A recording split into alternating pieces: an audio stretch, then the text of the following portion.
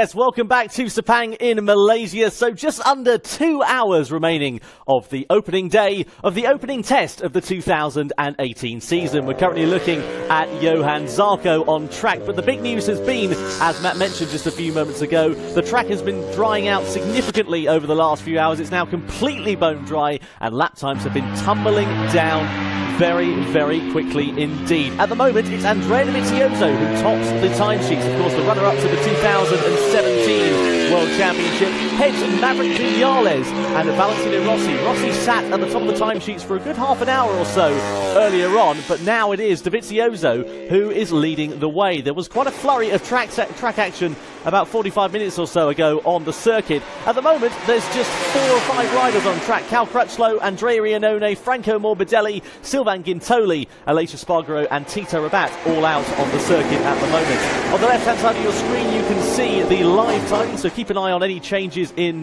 positions over the course of the next few moments and see whether any riders are improving. And as I say that, Andrea Iannone pops it up into 9th place, so a personal best time for the Team Suzuki X-Star rider.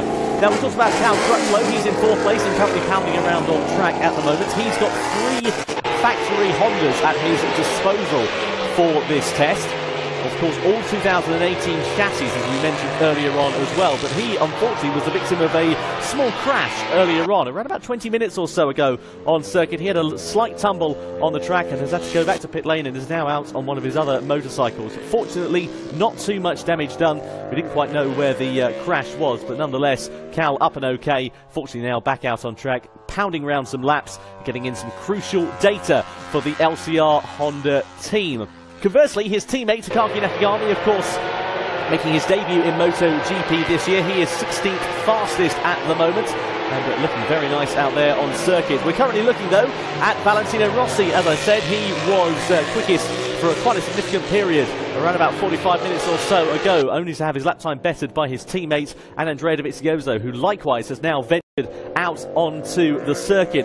It's been a really interesting first day here at the Sepang track. Of course, we started in those horrible wet conditions. It was really not very nice out there at all. Thunderstorms greeting the circuit, big black clouds and some heavy, heavy showers.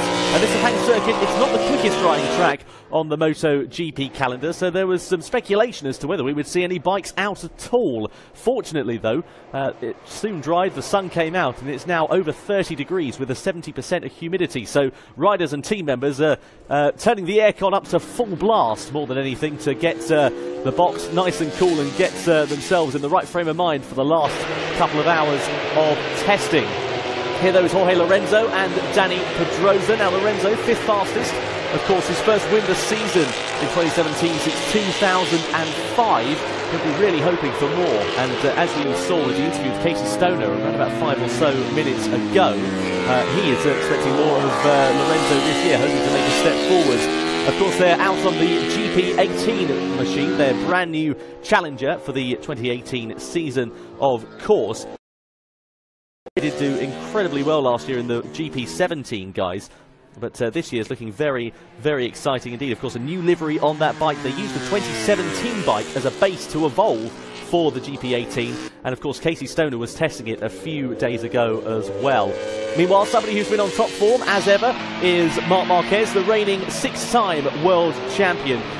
New team manager at the Repsol Honda outfit in the form of Alberto Puig this year. Of course, after Livio Supo left at the back end of last year, of course, they debuted their new hammerhead fairing, although we haven't seen that out on track so far today.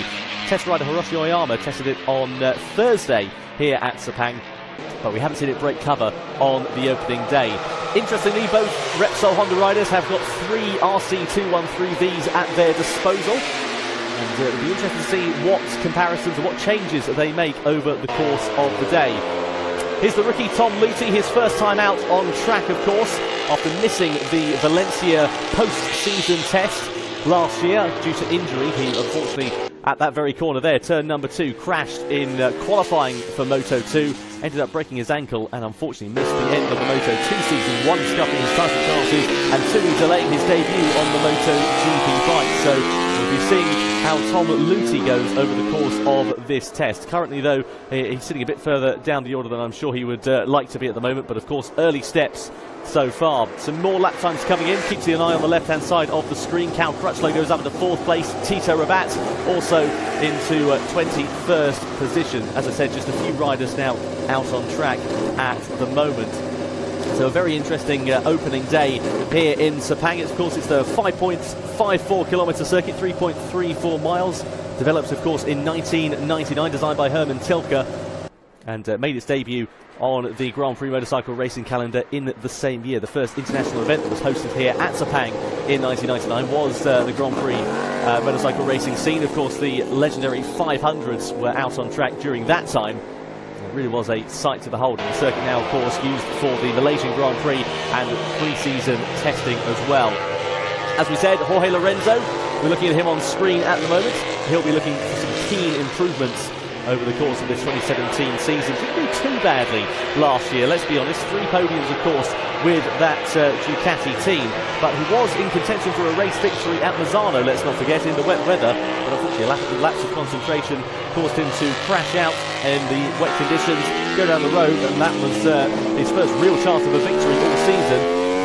Put pay to that, so a big shame for Lorenzo there. But he'll be hoping for, as we said, some improvements over the course of this year, and he's got some improvements to make with the bike and get himself set up. His teammate Andrea Dovizioso will likewise be hoping for a similar season to 2017, if not even better.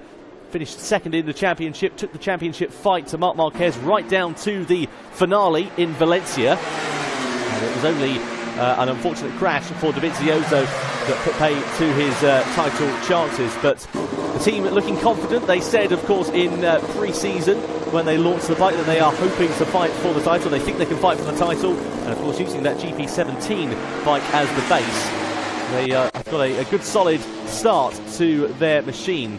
Meanwhile, here is Jack Miller. He, of course, is with Pramac Racing, the Alma Pramac Racing team in 2018. Moves over from the outfit. And it'll be interesting to see how Jack Miller goes on the GP17 Pramac Racing bike. Here, though, is Alex Rins.